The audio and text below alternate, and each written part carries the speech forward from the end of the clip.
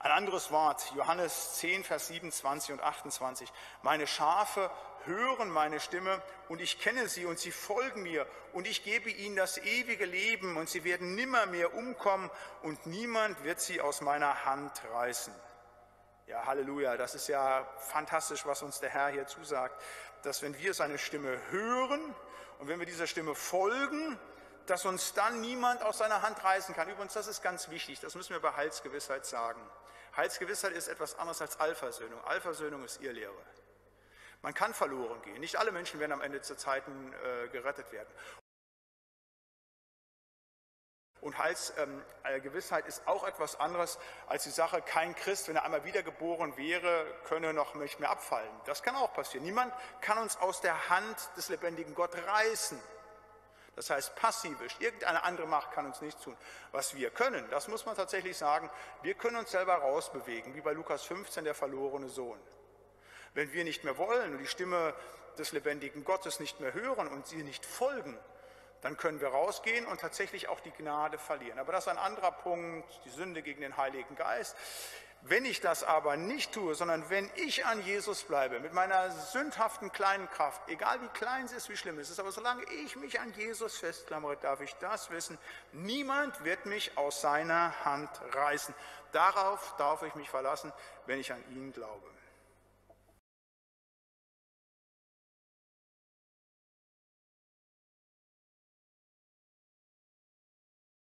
Title of my sermon this morning is Once Saved, Always Saved. It's about the eternal security of the believer, the fact that once we get saved, there's nothing that we could ever do to lose our salvation. Now, usually when you hear the term once saved, always saved, it's out of the mouth of people who are criticizing that doctrine, or, oh, you're one of those once saved, always saved. But you know what? I'll just embrace it. Yes. I think it's a great way to explain what we believe. It's a great term to embrace. And all throughout the Bible, and all throughout history, derogatory terms that have been used against God's people have been embraced by God's people. For example, they were called Christians by others. You know, they were called Baptists in the Middle Ages many times for rebaptizing people after they'd just been sprinkled as babies. You know, people will attack us and use terms like easy believism, once saved, always saved. I say to all of it, amen. I'm a Baptist, I'm Christian, once saved, always saved, easy believism. It's easy to be saved. You believe on the Lord Jesus Christ and you shall be saved. And you know what? It's the hard part that was done by Jesus on the cross. I mean, how hard is it to get saved? Well, it's as hard as taking a drink of water. It's as hard as eating a piece of bread. It's as hard as opening a door and walking through it. It's as hard as calling upon the name of the Lord. That's what the Bible teaches. Now, I want to prove this to you from the Bible in many different scriptures that we can never lose our salvation. And not only that, I'm going to turn to some of the scriptures that people will try to use to say that you can lose it and show why that just doesn't hold water. But the first thing I want to point out in 1 John 5 is the part that is probably the most controversial. A lot of Baptists don't agree with this. Most independent Baptists probably wouldn't agree with this. But I make no apology for it. It's what I've always preached. It's what I've believed since I was a child. I'll stand on it now. This church has always stood on it. If you do not believe in eternal security, if you don't believe in once saved, always saved, not saved. Right. You know, and a lot of people won't agree with that, but that's what the Bible teaches right here. Because of the fact that when you talk to people who believe that they can lose their salvation, here's what it comes down to. They're trusting in their works to save them. Because when you're trusting faith alone, you know, when you're trusting Jesus alone, you know you can't lose it. And look what the Bible teaches here in 1 John 5:10. It says, he that believeth on the Son of God hath the witness in himself. Now, if you get the context, that's talking about the Holy Spirit, because it talks about there are 3 that bear record in heaven, 3 that bear witness in the earth. The witness that abides in us if we're saved is the Holy Spirit of God. It says, he that believeth not God hath made him a liar, because he believeth not the record that God gave of his Son. So from that verse, we can tell that there are 2 kinds of people in this world. There are those that believe on the Son of God, and then there are those who are making God a liar. And why are they making God a liar? Because they do not believe the record that God gave of his Son. And then he tells us what that record is in verse 11. And this is the record that God hath given to us eternal life, and this life is in his Son. Look, that's what you have to believe to be saved. Verse 11 is the record that you must believe in order to be saved. And if you don't believe that record, you're making God a liar. And there are three elements that I want to point out about that record quickly. It says this is the record that God hath given to us, eternal life. Number one, it says He's given it to us. It's a gift. The Bible says, for by grace are you saved through faith, and that not of yourselves. It is the gift of God, not of works, lest any man should boast. So in order to be saved, you have to believe that it's a gift. You can't try to earn your way into heaven and do it by works. You have to do it by faith alone and just receive that free gift of eternal life. So he says you have to believe the record that God has given. Number one, it's a gift. Number two, He's given to us what? Eternal life. What does eternal mean? It never ends. So therefore, if you don't believe that God gave us eternal life, then you're not saved. So if you think God just saved us temporarily, you're not saved. The Bible says you have to believe that God has given to us eternal life. And the third thing is that this life is in His Son. You got to believe that it's through Jesus Christ. These are the three elements that are found in verse 11. And he says in verse 13, these things have I written unto you that believe on the name of the Son of God, that you may know that you have eternal life, and that you may believe on the name of the Son of God. Now notice, when he says have eternal life, he didn't say had, past tense. That'd be you lost it. He didn't say will get, you know, like you wait till heaven to find out. He says you can know that you have eternal life. Now look, just before I get into all the multitude of scriptures that teach that you cannot lose your salvation, first, let's just look at the word eternal. That says everything right there. Eternal means never ending. It comes from a root word like terminate, right? Termination, eternal. And the E at the beginning is a negating prefix. And so eternal means not ending. It has a synonym in the Bible, everlasting. So let me ask you this. If I have life today that never ends, if I have today on February 23rd, eternal life, and then down the road at some point I were to lose it, was it ever eternal? No. Because it ended. So if I have eternal life today, that means it can never end, because by definition, that's what eternal life even is. Otherwise, it would make no sense. But turn, if you would, to Matthew chapter 7, first of all. Matthew chapter number 7. Matthew chapter 7, we see that we have eternal life. We can know that we have eternal life. Jesus also said in John 6:47, He said, verily, verily, I say unto you, he that believeth on me hath everlasting life. Again, present tense. That you have it right now if you believe on Christ, meaning that it's going to last forever. You can't lose it. But look at Matthew 7:21. It says, not everyone that saith unto me, Lord, Lord, shall enter into the kingdom of heaven, but he that doeth the will of my Father which is in heaven. And I'm going to show you in just a moment what the will of the Father is. But let me start out by saying this. Saying Lord, Lord doesn't get you into heaven. If saying Lord, Lord were enough, then this verse would not be true. Is saying Lord to God enough to get you into heaven? No. You have to do the will of the Father which is in heaven, which I'm going to show you in a moment what that is.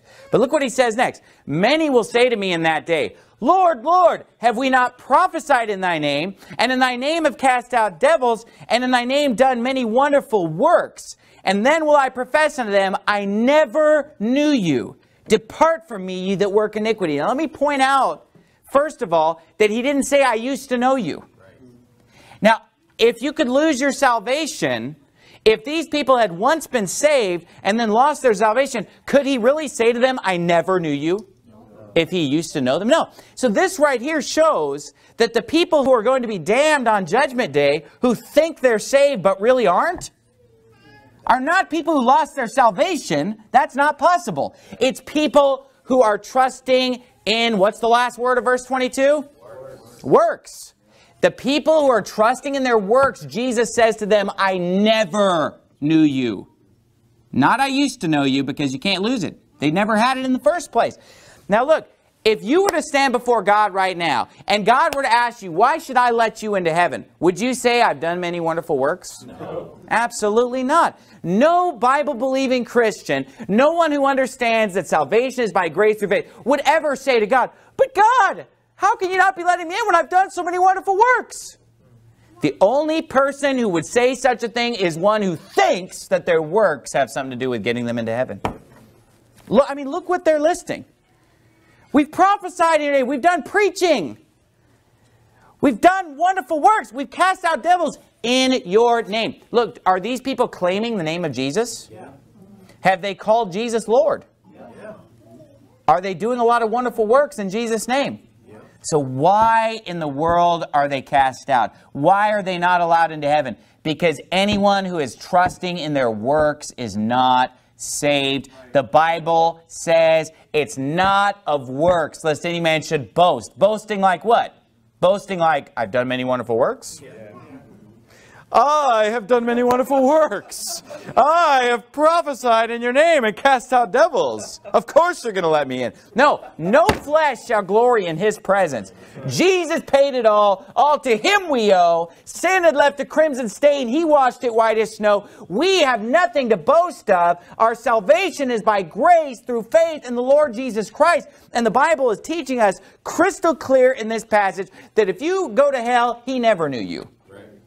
And if you're trusting in works, even if you're saying, I believe in Jesus, I'm doing it in the name of Jesus, but you say, well, I'm going to heaven because of my works, you're not saved. I mean, that's what the Bible teaches. Now, let's look at the will of the Father. Because a lot of people will get confused. They'll see the will of the Father in verse 21 and say, see, you have to do the works. Yep. Well, these people did the works. But go to John chapter 6. Let's see what the will of the Father is. And also, coincidentally, John chapter 6 is another great passage that proves that you can't lose your salvation in several different verses. But the Bible says in John 6:35, it says, and Jesus said unto them, now before I read this, what would you say if all of a sudden you got there and Jesus is telling you, sorry, you can't come in heaven? I mean, you know what I'd say is, whoa, wait a minute. I believed in you. You said, whosoever believeth in him should not perish but have eternal life. You said it's by faith that we're saved. You said that if I confess with my mouth the Lord Jesus and believe in my heart that God raised him from the dead, thou shalt be saved. What's the deal? Is that not true? I wouldn't be talking about my works. Yeah. I wouldn't be bragging about my works because my works and my righteousness are nothing. They're as filthy rags before God. Yeah, it's got to be by grace through faith. But look what it says in John 6:35. And Jesus said unto them, I am the bread of life. He that cometh to me shall, well, he might hunger in the future. I mean, what does it say? He that cometh to me shall never hunger. You see how salvation is a one-time thing? You come to Jesus Christ, you eat of the bread of life that he gives you, and he said, you shall never hunger. And he that believeth on me shall never thirst. It's the same thing that he said to the woman at the well in chapter 4. When he said, look, if you drink of this water, you'll thirst again. If you drink of the water that I give you, it'll be a well of water springing up inside of you unto everlasting life. You'll never thirst again. And it says in verse 36, but I said unto you that ye also have seen me and believe not. So he's talking to people that have not believed. All that the Father giveth me shall come to me, and him that cometh to me I will in no wise cast out. Another great verse about not losing your salvation. He says, you guys haven't believed, but one that comes to me, he says, I will in no wise cast out. Verse 38, for I came down from heaven not to do mine own will, but the will of him that sent me. And this is the Father's will. Because remember in Matthew 7, he said you have to do the will of the Father which is in heaven. What does it mean to do someone's will? Do what they want. That's a perfect definition. If I said, if I said to my son, I want you to do my will, that means you're going to do what I want. We're going to do it my way. So look, if you get into heaven, you're not getting their man's way, you're getting their God's way. That's why it says in John 1:12, but as many as received him, to them gave he power to become the sons of God, even to them that believe on his name, which were born not of blood, nor of the will of the flesh, nor of the will of man, but of God. Okay, it's God's will that matters in regard to salvation, not man's will. And what does it say here? This is the Father's will, which hath sent me, that of all which he hath given me, I should lose nothing. Another great proof that we cannot lose our salvation. But should raise it up again at the last day. Now watch another aspect of the Father's will in verse 40. And this is the will of him that sent me, that everyone which seeth the Son and believeth on him may have everlasting life, and I will raise him up at the last day. So what's the will of the Father? That people will see the Lord Jesus Christ, believe on him, and be raised up at the last day. What is the will of the Father? According to verses 39 and 40. That people would believe on the Lord Jesus Christ, and that none of them would be lost. None of them would ever lose their salvation, and that they would be raised up at the last day. Now look, you cannot lose your salvation. He said in verse 37, him that cometh to me, I will in no wise cast out. Once you are saved, you've been passed from death to life. Go to chapter 5. Just flip back one page, chapter 5. So doing the will of the Father which is in heaven is not just saying, well, in every area of life, you're always doing God's will all the time, keeping every commandment. You know, if it were keeping every commandment that saved us, none of us would be saved. Number one. Because there is not a just man upon the earth that doeth good and sinneth not. For all have sinned and come short of the glory of God. As it is written, there's none righteous, no, not one. No one will be justified by the works of the law. No one will be justified by keeping the commandments. But it says in John 5:24, Verily, verily, I say unto you, he that heareth my word and believeth on him that sent me hath everlasting life. Again, present tense. You have everlasting life right now. That means it's going to last forever, and if it doesn't, then you never had everlasting life in the first place. Now, what's so silly about this thing of saying, well, you might have everlasting life today, but you might lose it tomorrow? Not only is that just completely illogical, because that didn't last forever, if it only lasted one day. Okay. Not only is that completely illogical, but when you stop and think about the fact that God knows the future, and you stop and think about the fact that God knows everything, and that God knows how your life is going to go. He knows the end from the beginning. To sit there and think, he knows you're going to lose it, but he just says it's everlasting anyway? He knows you're going to lose it, but he calls it eternal. I mean, that's nonsense. It makes no sense. But he says here that the one who believes on him has everlasting life and shall not come into condemnation. I mean, that's a pretty clear statement. You will not be condemned. He doesn't say you're never going to sin again, but you're not going to be condemned is what he says.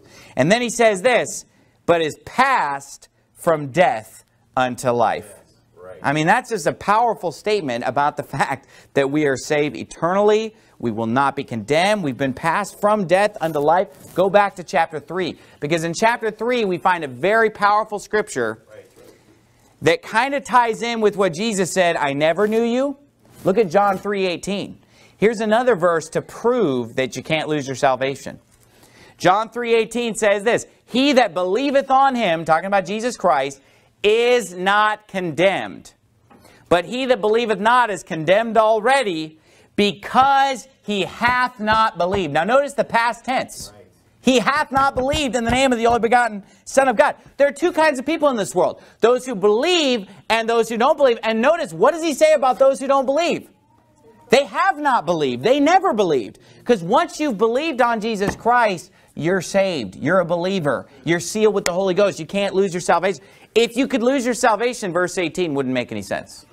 To put it into two categories like that. Those who believe and those who have not believed. Because think about it. If you could, let's say that you could lose your salvation, right? And let's say a guy believed on Christ, and then down the road, he stops believing. He loses his salvation, whatever you want to call it, right? Well, then he wouldn't fall into any of these categories.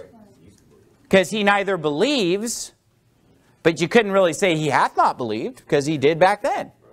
See how this doesn't make any sense? Because it's not true. Because once you believe, you're saved, you're sealed, and you're secure. But let's flip over to John 10. I just want to go through all the stuff in the book of John while we're here. We saw three back-to-back powerful evidences in chapter 6. Just back-to-back-to-back that you can't lose your salvation. Just in the space of a couple verses. We saw chapter 5, verse 24, the verse that was shown me when I got saved as a 6-year-old boy. We saw John 3:18, another powerful verse that shows you've either not believed it or you're still believing and you're still saved. You still have everlasting life. Then we see John 10:28, I give unto them eternal life, and they shall never perish. Neither shall any man pluck them out of my hand. My Father, which gave them me, is greater than all, and no man is able to pluck them out of my Father's hand. He says, look, you're in Jesus Christ's hand, and you're in the Father's hand, and nobody's going to pluck you out of that hand. Now flip over to chapter 11. One time I had somebody say this to me. I was out soul winning and I was, preaching eternal life to someone. And they said this. They said, well, this is what it's like. You're holding his hand and he's holding your hand. And he's never going to let go of you, but you can let go of him. Is what they taught. Okay, so come on up here for a second, John. Let's see if this holds. Come here, John.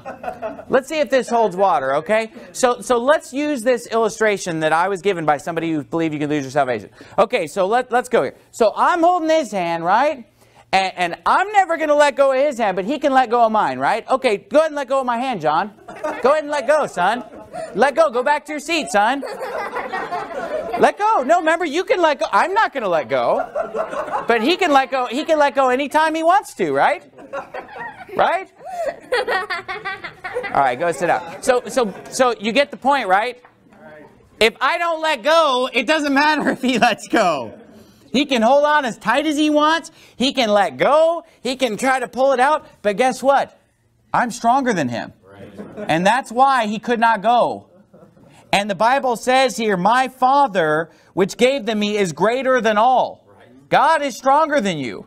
So if you were to have this hypothetical tug of war with God, like, let me go. He's not going to let go. Because he said no one can pluck you out of his hand, because his hand is so strong, you can't get out.